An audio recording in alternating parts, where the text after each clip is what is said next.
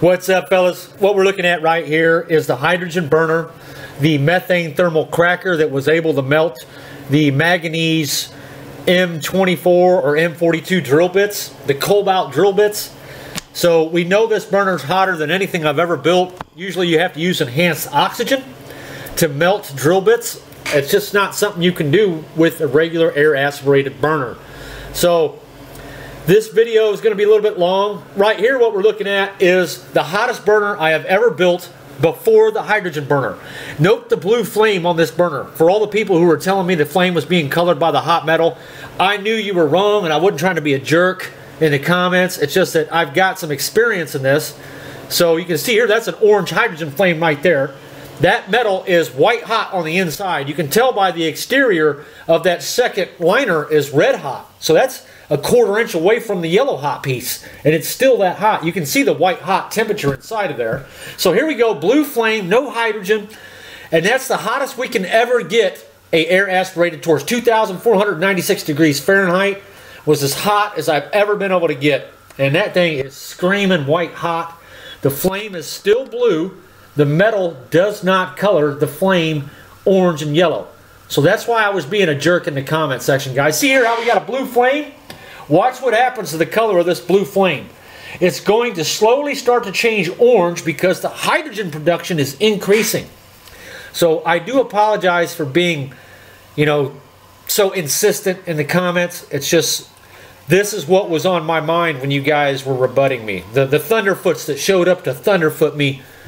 That's why I was being a jerk. This right here, that's a hydrogen flame, and I'm unconvincible. No one can tell me otherwise. It's just not possible. I know for a fact it's hydrogen because it was like 100 degrees hotter than any burner I've ever made in my life. Well, about 90 degrees. Close enough. So there it is, boiling some liquid propane. So why does hydrogen burn hotter than other fuels? It's really quite simple. When you burn propane, you've got C3H8. That's a pretty big molecule. It takes energy to crack that molecule. So it robs the flame temperature of heat. In addition to that, the carbon reacts with CO2 that's created in the flame. And it's called the Ballard reaction. And it converts that CO2 back into CO gas. That is an endothermic process.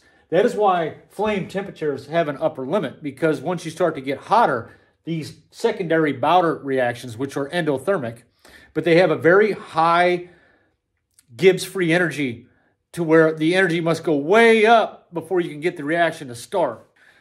So hydrogen, which is H2, doesn't have any of these molecules involved. So when it combines with a single diatomic oxygen molecule, that oxygen molecule gets split. So there is maybe just one endothermic reaction of splitting a molecule.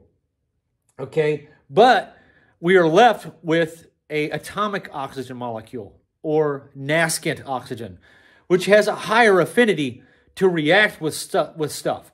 So it's not going to have that splitting endothermic action to it, the next hydrogen atom that it meets up with. So, or the hydrogen molecule, I should say. There's not a whole lot of there's not a whole lot of atomic hydrogen in this process, I don't think. There probably is, actually. In the cracker, there probably is a lot of atomic hydrogen. That just means single atom. Usually we have diatomic molecules like oxygen's O2, hydrogen's H2. So, yeah. So you can see here, hydrogen is burning at around 4,000 degrees in air. Okay, and again, these are adiabatic flame temps, so this is total bull crap. You're never going to get propane to burn as hot. I don't care what you do. You ain't never going to get propane to burn over 2,900 degrees in air. I just don't think it's possible, guys. I'm sticking with that. I'm sticking to my guns on that. I would say that hydrogen could probably get you to 3,000 degrees. So take 1,000 degrees off the adiabatic flame temperature if you want to know the actual possible temperature. I don't know why they do this. I had some engineers get really pissed off at me a while back about this. Their simulation was telling everyone that I'm a dumbass and that the computer knows better. Well, it turns out the computer was a dumbass and I was right. The computer kept telling everyone everything was going to burn up and melt down. And I kept saying, nope, that's adiabatic flame temp. That's adiabatic flame temp, like a freaking parrot, and they all hate me now. But, yeah, so just remember that. Being right can often make people hate you. Okay, so for all the Thunderfoot chemists out there who think I'm not a chemist myself, I don't have a PhD or nothing, but I'm pretty well versed in chemical kinetics. I do a lot of this stuff. Sometimes I even get paid to do it. I have side jobs that involve some pretty technical stuff. So I'm not just spouting off at the mouth, fellas. I'm a bookworm. I've been a nerd my whole life. I'm kind of a rare bird when it comes to that kind of thing. You might not think it by looking at me, but I do study up on some stuff. So propane. The change of enthalpy for the combustion of propane is 2,220 kilojoules per mole. The same thing for methane is 891 kilojoules per mole. Because there is 4 hydrogen atoms in 1 mole of methane, we produce 4 moles of hydrogen per every 1 mole of methane that we burn, giving us 1,144 kilojoules per mole of energy to work with. The thermal energy required, the heat of formation to crack both gases, converting them into hydrogen and carbon, is a lousy 173 kilojoules per mole. So as you can see, we have a significant surplus, almost 1,000 kilojoules per mole of energy, which still leaves us burning hotter and more powerful than the methane. Here, let's do the actual math. Okay, I was wrong about the 1,000, obviously, right? But it's still more powerful, energy-wise, than the methane that we were burning from cracking the propane. So we're doing good here, guys. We've got 971 kilojoules per mole of energy burning the hydrogen. So for you guys who were telling me that there is not enough thermal energy to crack the propane from burning propane, and man, you were really, really adamant about it.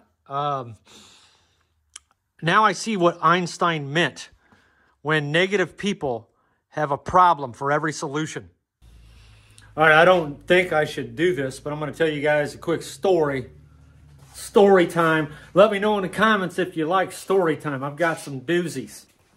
I think one of the people who tried to rebuke me so badly in the comments is because they look at me and they think, oh, that guy don't know much. He's, what is he, a carpenter? And I kind of look like a little rough on the rough side there. So I get it. I don't appear to be academically inept. So I don't feel so bad about being a huge jerk in the comments, though I do get a little carried away. I'm kind of a little bit of an aggressive person. I was brought up that way. I was brought up in a pretty bad environment. I spent my entire teenage life locked up behind bars. I did a 5-year stint because I was just too wild. They put me in there for 9 months, and I got in so many fights, started so many fires, and tried to escape so much that I got years and years of set time added on. I was what they called maxed out. I was a max out case. And once you're maxed out, you don't care anymore. A 30 ball didn't threaten me like it used to. A 30 ball is 30 days in confinement, 360 days set time. And bro, I was racking them up every week. Even in confinement. That's right, I was in confinement doing stuff like I ripped up my wafer mattress, which is a high-strength, indestructible mattress. I cut it up with the expanded metal on the little peephole on my door, and then I took the thick nylon strap that's wrapped all the way around the wafer mattress. It's so you can't hang yourself. And I ended up with a piece of nylon strap this wide, about that thick, and 20 foot long that wrapped my blanket, and I tied my door to my bed, and they couldn't get in my room because the knives that they have on duty that are made to cut down people who are trying to hang themselves weren't sharp enough to cut the nylon. So I proved 2 things in one shebang on that day, that their anti-suicide wafer mattresses were not anti-suicidal. I could have totally hung myself if I was suicidal. And I showed the administration that none of the anti-suicidal knives had been sharpened and were not equipped to save a child who was trying to commit suicide. So kind of a victorious moment there for me. I had a hell of a lot of fun doing it because they started yanking the door so hard that it ripped the screen out of the door a little bit, so they got a gap in there this big. But I was clever, and I knew that would happen, so I rubbed refried beans all over the rope before they became aware of what was going on, and it looked like feces.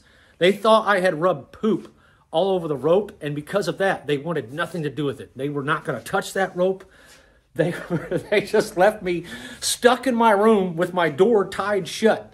I had like 5 straps coming from the door and going back to my bed, which was also bolted down to the bed. So I don't know why I'm telling you this story. I probably just lost a lot of business telling prospective clients that, but hey, I was a teenager, man.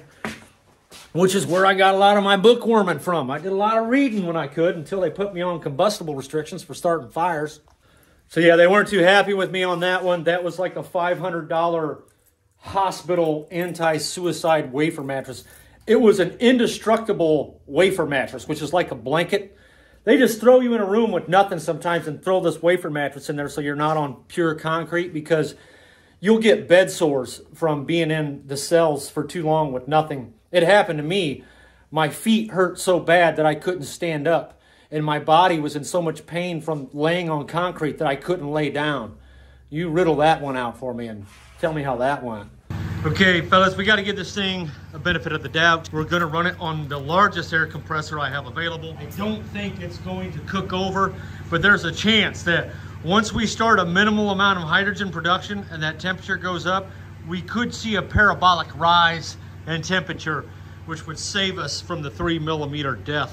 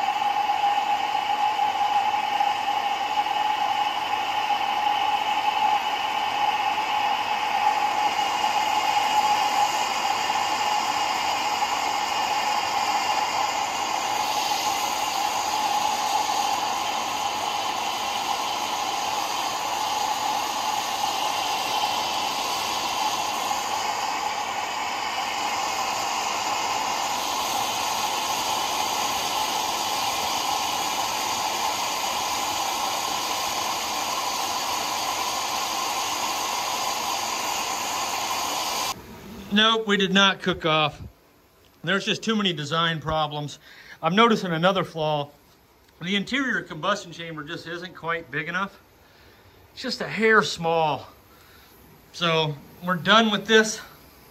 We're just gonna write down some details in the lab book. So this whole project started with this drawing that's been on my board for weeks. And things got really slow for me, and I have nothing to do at the moment, so I decided to go ahead and give this thing a try. I've also had this in a lab book for years too, the idea of building a furnace that cracks the fuel rather than the burner, which is probably going to be the next step in this project. We're going to make a forge, foundry furnace, whatever you want to call it, with the cracker inside the furnace maybe, to where we're using the forge as the cracker rather than the burner. It'd be nice to not do that because I want to sell this thing at some point. The first unit had a counterflow heat exchange. And the reason I'm calling it counterflow is because you have a hot side and a warm side to these burners. This is co-flow, where we come in on the cool side and we discharge on the hot side. And we saw what that did. Too much waste heat came out of the burner and went into the combustor, which ain't a total big deal. But the other unit, we didn't have that red hot line. We were doing a lot more pyrolysis right here in this zone. This zone was getting hot enough right here to do the job. In this case, we just weren't getting hot enough. We weren't getting that lemon yellow metal that's needed to crack the methane. We were only getting a dull orange, bright red. And this burner here, we had a thinner liner, an interior liner. It was 1 millimeter thick. This here is 3 millimeters thick. So that pretty much killed the performance there. We're only doing methane and ethylene out of this burner. which may have some benefits to look at. I'm not interested in that. I want to skip right back by to hydrogen, because I believe if we have hydrogen coming out of here, the reason a hydrogen flame is hotter, I'm not sure, 100% sure of this, but I believe it's because there are less chemical bonds that need to be broken. So I contacted a couple of companies to buy some Inconel 600, some 2-inch tubing, and they want $2,000 for a 20-foot stick, and that's all they'll sell me. So, I don't know about you, but that guy, man, maybe they can only sell 20-foot sticks. I don't know. I feel like they'd be better off by being like everyone else and selling 6-foot lengths. Nobody that I know of only sells 20-foot sticks of nothing. Pretty stupid. So I did hook up with a guy on eBay who's got some Inconel 625, which isn't as good, but it may do. I'm thinking we need to make everything out of Inconel, even this tube right here and everything. So counterflow is the way to go. We discovered that this is a waste just by the fact that this line got red hot.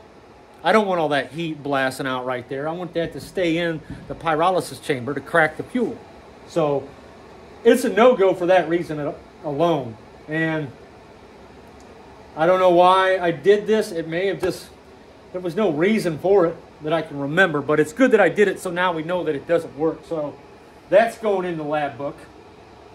And we're going to design some alien tech. And what do I mean by that? I'm going to do a design that can only be done by 3D printing, and then I'm going to do a fabrication design. So I've got 2 designs coming on this thing. The alien tech's going to be pretty cool because you can have dual line tubes and stuff like that. I can have the propane shrouding, a hot line and stuff. The vaporizer will be so much more efficient and all that good stuff. And it can be made out of extremely exotic metals. Probably costs more than people can afford, but it's something to look at. So we'll take a look at a couple more details here. Also, the Inconel, I believe the thermal conductivity of Inconel might be higher than stainless, but I don't know for sure. I'm going to double check that, and I'm going to look into some Monel and some other metals that may have higher thermal conductivity constants, because that's also a thing. Stainless steel is a pretty lousy conductor of heat, and we'll go from there. Some people mentioned some ceramics and things like that. That's a little bit out of my budget right now, but I don't really have that kind of budget right now. We're like days away from a civil war over here in America. I don't know about you guys, but we got an election that's getting ready to get stolen, or the guy we want's going to end up dead.